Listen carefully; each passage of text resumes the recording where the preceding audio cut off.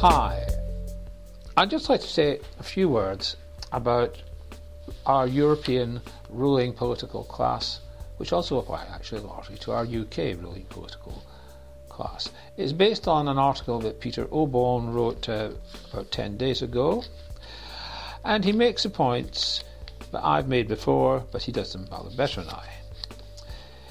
What matters is a knowledge of human fallibilities when you're actually trying to interpret what the political class are up to. Power tends to corrupt, and absolute power corrupts absolutely, as Lord Acton once said. But in fact, it's worse now, because the members of the political class consider themselves exempt from the routine constraints that apply to their fellow citizens. They feel they are making extraordinary sacrifices, and they therefore deserve exceptional compensation. And as Oborne notes, this emotion is a psychological trigger that sets off a great deal of low-level corruption.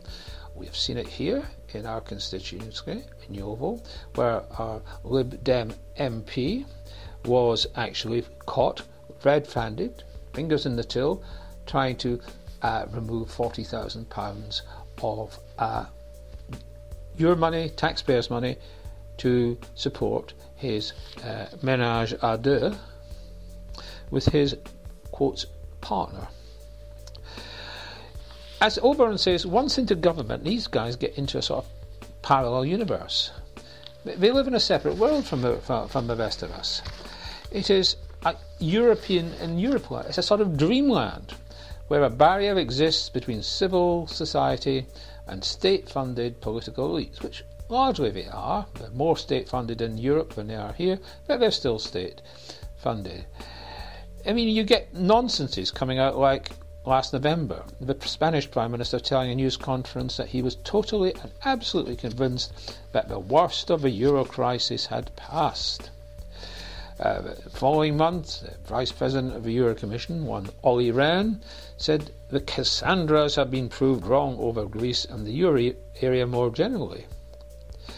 Oborne celebratedly, I think, called Rehn, or his spokesman, that idiot, in Brussels. Well, I don't think the people of Greece would agree with that at all. They are literally starving. So whilst the Eurocrats and the political elite live high on the hog in Brussels, literally people are starving to death in Greece.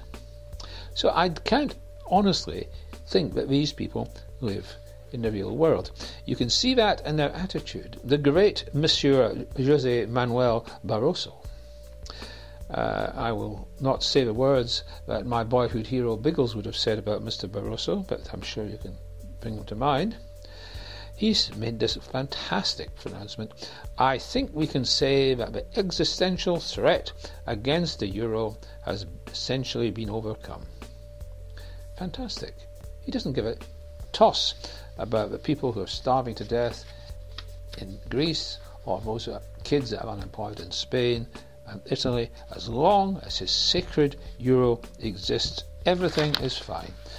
And that is the President of the EU Commission. My goodness. Oborne goes on to say that this arises, of course, because we have a different philosophy. In fact, we have a different culture from Europe. Our culture, as Oborne says, is one of empiricism. We're practical people. We like what works, and what works comes from the bottom. But of course, Mr. Barroso and his ilk come from the continental Napoleonic dirigiste tradition, which says that we at the top will think of the rules, and you at the bottom, you'll obey them. It's crazy. It's absolutely crazy. The monetary experiment with the euro is a failure. It's going to get worse and worse and worse, not better and better.